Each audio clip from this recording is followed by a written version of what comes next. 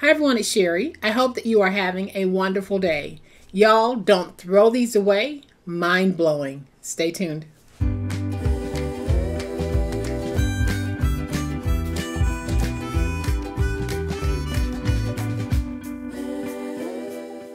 Y'all, this is a very useful and simple craft, but it had your girl struggling.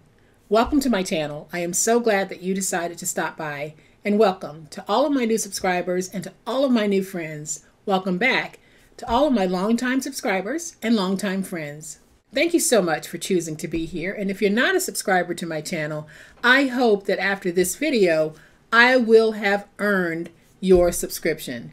If not, if you choose not to subscribe, thank you so much anyway for choosing to spend this time with me.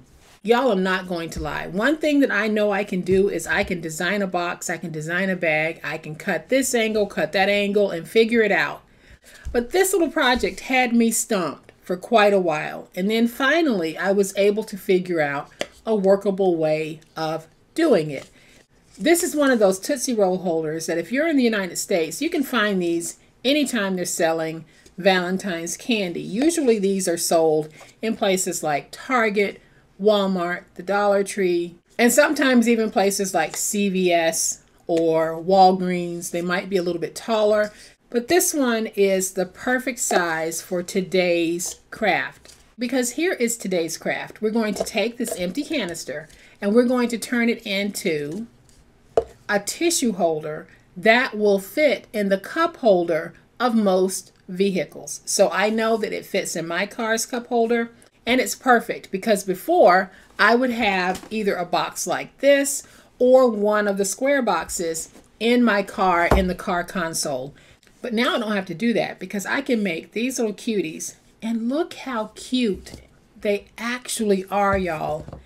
We can make these to fit our car's cup holders. You can make these and package them as a gift because they are just that cute and that easy. So I'm going to give you a closer look in just a minute, but y'all know what time it is. It's time to make it. So if you're looking at these from overhead, this is what they look like. So I went ahead and added some decorative paper to the top. Then I added decorative paper around the entire thing. So very easy, like I said, to be able to cover this. You can cover it very quickly. The challenging part for me was figuring out how to take these long sheets of paper and make them fit so that they would come out one after the other when you pulled from this little cup here. And y'all, I'm not ashamed to show this.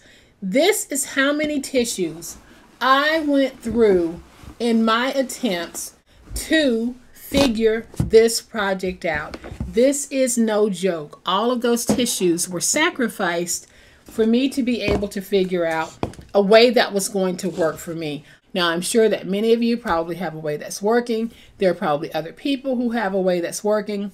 But one of the things that I make it a point not to do is whenever I'm thinking about a craft, I don't YouTube it because I want my idea not to be influenced by someone else. So it's quite possible that I'm reinventing a wheel that's already been invented, but I wanted this to truly be something that I worked through from beginning to end. So I do think that I have a little process that's going to work if you're interested in doing this. So here's what we're going to need to make it. So for my project, I'm using one of the Tootsie Roll canisters, and I got this one from the Dollar Tree. So what I'm using here are standard 2-ply facial tissues. Then I have a sheet of 12 by 12, but we're going to cut it down to fit our project. Now this is going to be a process video where I will show you the process of how I'm doing it. Your canister might be larger than this, so this is truly a process video, and I'll show you the steps that I use to determine the size of this and how to cut my paper and then how to place my tissues. So the first thing that I'm going to do is measure how long my canister is. And it appears to be approximately 4 3/4, a little bit less than 4 3/4, but very close to that.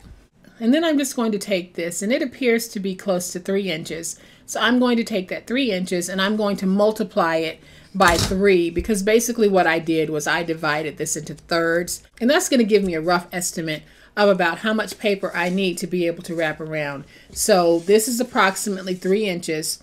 I'm going to take that 3, multiply it by 3 to give me 9. So I'm going to cut a piece that measures 9 by 4 3/4. So I'm going to take this and I'm going to trim it down to 4 3/4. Then I am going to trim it on the 12-inch side to 9. And we'll be using both pieces. So then we need to bring in the canister and we're going to press that paper all the way up to the lip. And if we have any hanging over at the bottom, we need to trim it. This looks like it's a pretty good fit, so I'm not going to do any trimming. So I'm going to take my 1/2-inch tape and I'm going to run a strip in this direction on one end. So now I'm just going to take my strips of 1 1/2-inch tape and I'm going to place them down like this. And I want to make sure that I have it as edge to edge coverage, or as close to the edge as possible. And then we'll take this last piece and we'll put it right there in the middle. And now I'll just trim away that excess tape and put it back on my sheet. So now we'll just take this and we're going to peel away all of the tape backers. And we're going to attach this to our canister. So this really is the process that you'll follow if you want to do a craft like this. Just measure to get the size of your paper and then add tape and then place it down. So what I'm going to do is I want to make sure that the seam that's already on here, I'm not going to match this with the seam. I want to bring it over just a little bit because I don't want that seam getting in the way. So then when I place this, I am going to be placing it so that I am as close to the top as possible going around, and I'm kind of putting it under the lip. So you can see how I've placed it there. When I put it down, I'm pulling it tight, and then I'm just making sure that it naturally wants to go under that lip.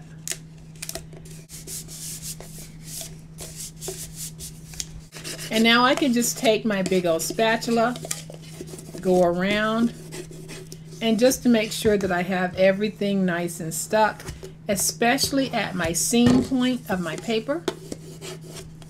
So we're just getting this nice and stuck, and y'all look at how beautiful this one is. It's going to work perfectly with the others. So there's that canister. So now we're going to take that lid and with the inside placed down, I am just going to trace.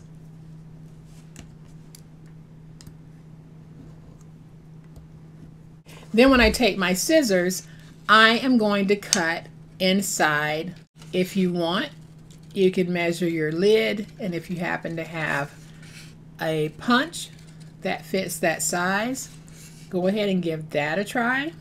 You can trim that down always to make it fit.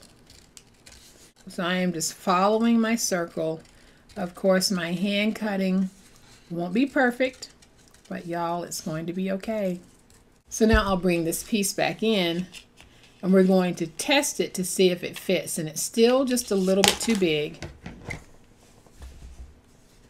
So I am just going to go along the edge and trim off a little bit more, following my circle shape.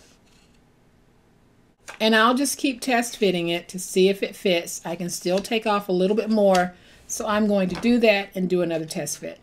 So now I'll test fit this piece, and I have a really good fit. So now I'm just going to take some tape.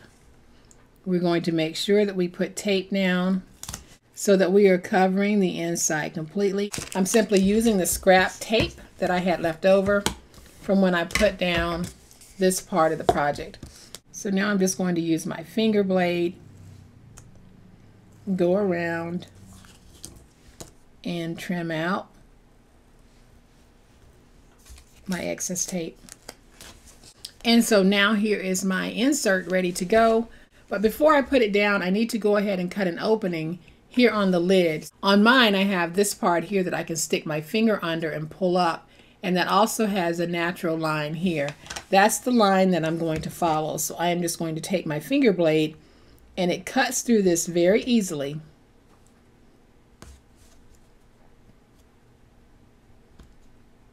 And all I'm doing is cutting. And you can see here that it was very easy to cut through. So then I am just going to take my finger blade, and I'm going to make a straight cut here. How wide you cut is totally up to you. But basically I'm going to cut out a rectangle. If you want, you can place a little template down on the inside. I am just going to eyeball it.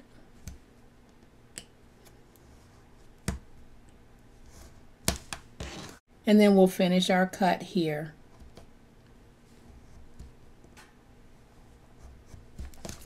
Let's see how we did.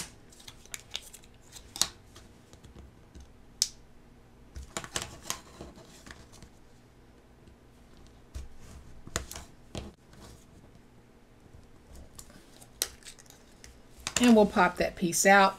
There is our opening. Now I'm going to take this piece. We'll peel away the tape backer.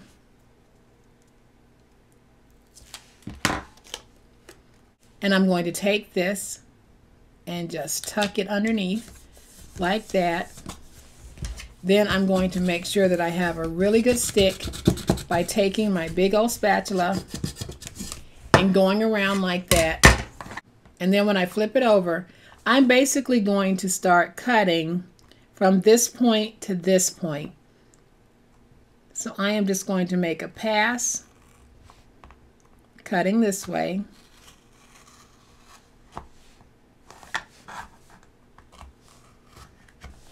And then once I have it cut this way, all I'm going to do is take my finger blade and go to the opposite point and cut to get that triangle. Then I'll go to this point and cut to make another triangle. So you'll see the effect of this in just a minute. So we're going to take these pieces and fold them back. This is just giving us a nice smooth opening to our top here. That way when you're pulling out your tissues, they won't get all ragged and torn the way that some of mine originally did. So then I'm just going to take this little bone folder, go on the inside, and make sure I have this nice and smooth like that. Then I'm going to take the bottom of this and just make sure that I burnish my tape down like that. So now I can take my lid and let's just put it on like that. And now y'all, we have a really beautiful canister that we can set out at our home, on our desk, at work, in the car, which is really why I made this, so I can have these to put in my car and have a nice little holder out in the car that I don't have to fumble around to find. But this is just so cute. Now we need to put the tissues in. So when I open the tissues, I am going to open them from the side. There are 128 tissues in this box. I am going to put 32 tissues in each one of my canisters, so I'll be able to do 4 canisters from one box of tissue. So now I'm going to show you how I eventually did it. The tissues are interlocking, so I needed to make sure that my tissues had some type of interlocking on them, and that was the part that was driving me crazy. So I am going to hand lay each one of these. Now this won't be for everyone. Some of you will think it's a waste of time, and that's okay. This project isn't for you. But for those of you who want this look, try doing it this way because I think that you'll find it very easy. So I have the opening of my tissue facing up this way. So all of the pieces that I lay down are going to have the opening facing up. So I'm going to take this one, place it down like that. So I placed it about halfway. Then I'm going to fold this one over. This is how I'm going to get that interlocking. And so what I'm going to do when I lay my next one down, you always lay it down on the folded piece, and then you interlock with this piece. And I'm laying it down with the opening all going in the same direction. So again, here is that folded over piece. I'm going to take this piece, lay it down, and fold over.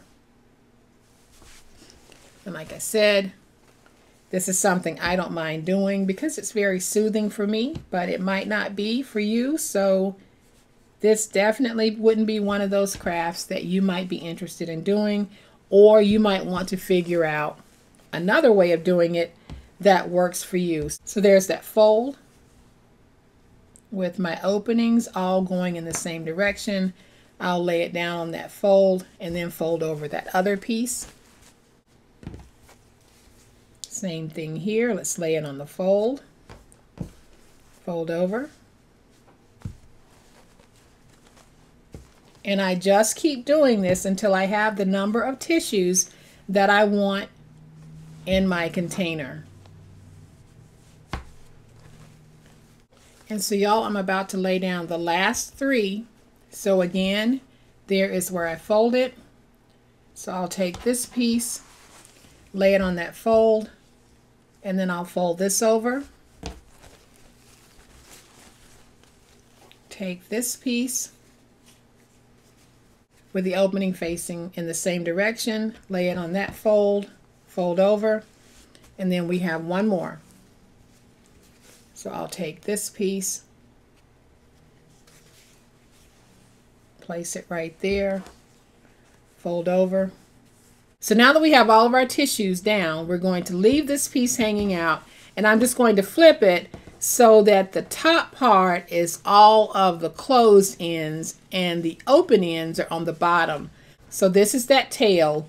We're going to lift this flap and take this tail and just move it to the top like that. And then we're going to fold this back over it. And it's going to look like this. So we're getting it ready to be pulled. And we're just going to fold it in like this. So you're going to fold it towards you like this. Unless you're left-handed, you might do it in reverse, but I'm right-handed, so I'm folding it in towards me, and I'm going to put it in my canister like this. You can see how that looks. Then I'm going to take my canister top and feed that piece through the opening, and then I'll close it. Now I'm going to pull out my first sheet. When you pull out that first sheet of tissue, it might have a little resistance to it, but just pull it because it should cause the other sheet to pull forward.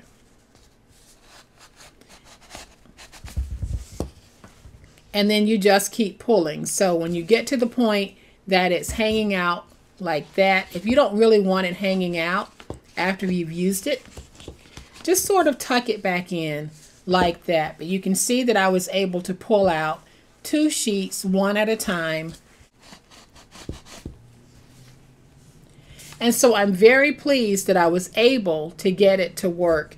And don't you think this is just a great way to repurpose those Tootsie Roll canisters into something that's very useful in our cars? So I'm going to pull a couple of these sheets in because I want to make sure that we're very clear on how we're doing this. So when I laid them down, I laid them down so that the tops all go in the same direction. So whether you have the tops open here at the top or open here at the bottom, it doesn't really matter. They just all need to be going in the same direction so that when you lay another piece down, whether you have the tops facing you or the tops facing away from you, all of the tops are going in the same direction. That way, when you get ready to finish your roll and put it in the canister, you're going to have this tail piece, and you're going to have the closed end facing up, and you're going to fold this piece back and just open this piece a little bit and bring that piece over, and then you fold in and place it in your canister.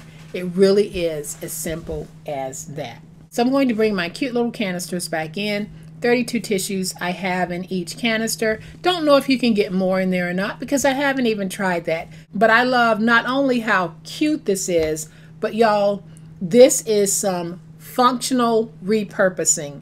We took those Tootsie Roll canisters that we might have discarded and look at what we turned them into. So I hope that you have enjoyed this project, and whether you have Tootsie Roll canisters or Pringles cans or oatmeal canisters, whatever it is you might have, I hope that you'll use this process to turn it into something like this. And I hope that you have enjoyed today's super awesome video. If you have, please hit the like button. If you're not a subscriber to my channel, I would love to have you join this amazing online crafting family. You guys, as always, please be safe, be kind, be the reason someone smiles today. Happy crafting, and we'll chat later. Bye.